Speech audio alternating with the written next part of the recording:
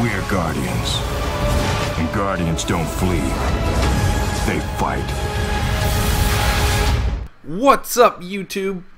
So, if you've spoken to Amanda Holiday, the shipwright lady, you've gotten a quest line from her.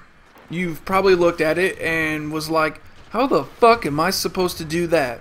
Or, fuck me, I don't even have the last word. Well, I'm here today to tell you, you can do it. Unless you don't have the last word.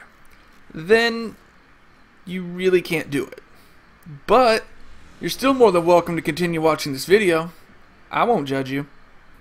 Okay, so as what you'll need to complete the first part of this quest is, well, the last word, an internet connection, and control. The game mode, not superpowers. Now, I didn't record any gameplay from actually doing the quest, but I do have this dramatization here that you're watching now. Basically the same thing. I tried to keep it true to what I actually did. So basically, you will need to, what I said, camp it the fuck up. Just sit on a flag. Depending on the map, sometimes it might be easier to camp on your spawn flag. On the smaller maps, that really tends to work out. The bigger maps, you might just want to go ahead and go for B. It took me 4 to 5 games to get it done.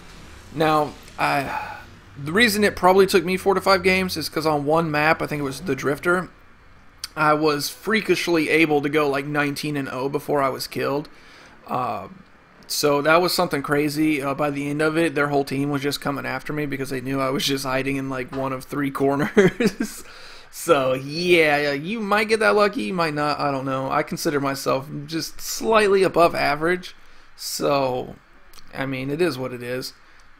Now, you will lose some progress for every death, so keep that in mind. And this is why you have to camp it up. This works even if you think you don't have any real gun skill. I know it might seem dirty or cheap, but hey, sometimes you gotta do what you gotta do. In the next part, you have to drop 15,000 Glimmer at the Cryptarch. Then, you have to go back and do the exact same thing you just did in part 1, but with a shotgun. Now, don't freak out, because it's actually a little bit easier. You don't lose any progress upon death, but I still recommend camping it up, as you can get it done still pretty fast. After that, you're really kind of on your own, as you need to get to 290 light level or close to it in order to do the Shield Brothers strike, which I still have yet to do myself. So with that said, I really hope you learned something today. I hope this was helpful, and I hope you guys enjoyed the video, and as always, until next time.